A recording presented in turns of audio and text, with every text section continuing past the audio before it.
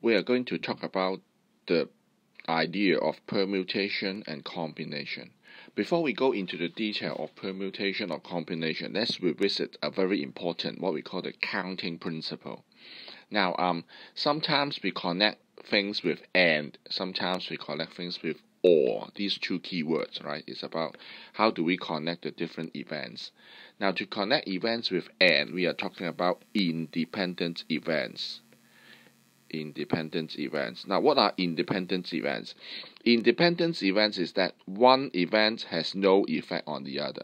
For example, if you roll two dice, right, the result of the first dice has no effect on the result of the second one. So that is what we call independent. So what are dependent? For example, if you talk about the number of days in a month, does it depend on the month?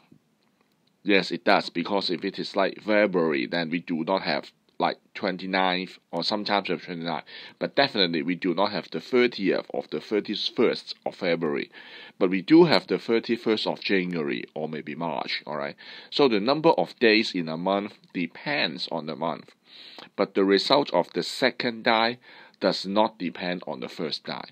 Okay, so that is how independence work. Now, for independent event, we try to connect them with multiplication. We multiply them together. That is for independent event when they are connected with and. On the other hand, we have the or.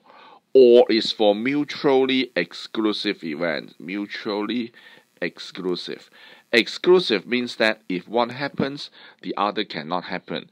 So two events, if they are mutually exclusive, then it can only be one of them. It cannot be other, right? If someone gave birth to a new baby, then it's a boy, then it cannot be a girl. If it is a girl, then it cannot be a boy. So the new baby being a boy or a girl, they are mutually exclusive. Alright. If one happens, the other cannot happen. Alright, so among all the choices, you can only pick one of them. So these are mutually exclusive. Say if you roll a die, alright, the results can be 1, can be 2, 3, 4, 5, or 6. These events, one of them excludes the other 5. Alright, if you roll a die, the result is a 3. It's a 3, then it cannot be 1, it cannot be 2, it cannot be 4, it cannot be 5, it cannot be 6. So the result of 3 excludes the other 5. Alright, so that's what we call of course, the result of 1 will exclude the 3. So that's how mutual works. Alright, so if they are mutually exclusive, we connect them with addition. Alright, we connect them with addition. So in a nutshell, if they are independent, then we connect them with and the method is to multiply them. If they are mutually exclusive event, we connect them with or, and it is to add them together. So here is an example. If I want to design a signage, I want to design a road sign or something. All right. Now the signage consists of one shape, one alphabet, and a color. All right. So there are 3 parameters in the signage. You have a shape, maybe a circle or a triangle. There is an alphabet A, B, C, D, E, all right, or a color. Maybe it is red, it's pink, it's green, it's orange, whatever. So now you have these to choose from. You have 5 alphabets to choose from. 5 alphabets like A, B, C, D, and E. All right. So you have 4 shapes to choose from.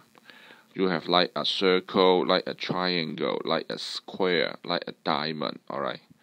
So 4 shapes to choose from, and then you have 2 shades of red, or I mean 3 shades of green, all right, and 2 shades of red. 2 shades of red.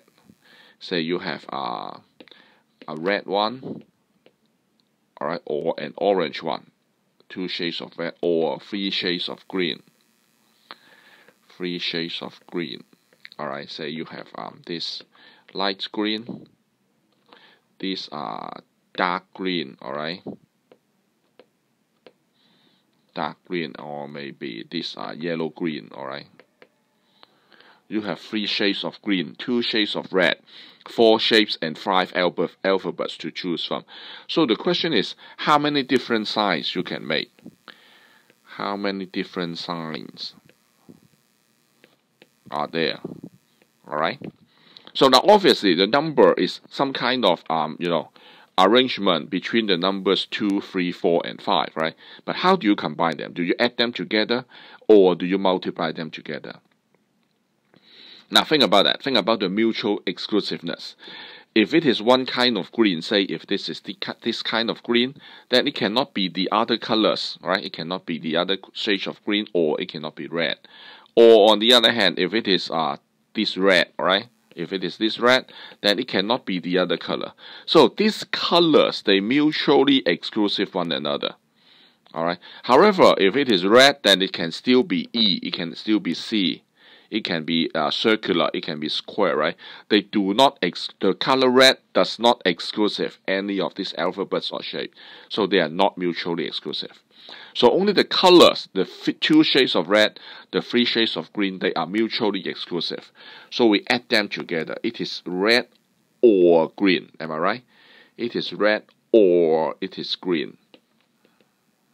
Alright. And how about the shape? There are 4 kinds of shape. Alright. And they are independent. If I tell you it is a green sign, right? Does you know anything about the shape? Does you know anything about the alphabet? No, you don't know, right? We might have a green square with a number. We have a green square, right? With an alphabet, say A, all right? So this is one example. We have a green shape. We have a green color. We have a square shape and an alphabet A, all right? So the color and the shape, they are independent. If I tell you it is a square, do you know what the color it is? You don't know. If I tell you it is an alphabet D, so what shape it is? You don't know, alright? Because they are independent. So there are, and the different shapes, alright? The shape and also the alphabet, they are independent. So independent event with the independent events, they multiply them together. Alphabet, alright? So we have, now there are 2 shades of green, 2 shades of red, 3 shades of green, and 4 different shapes, 5 different alphabets. 2 and 3, we add them together because they are mutually exclusive. And then it is multiplied to 4. It is independent, and then multiplied to 5. Once again, independent. So altogether, the answer is 4 times 5 times 2 plus 3, and that goes to 100. We have 100 different signs we can make, alright?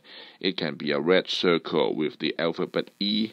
It can be a like a yellowish green triangle with an alphabet C, whatever, alright?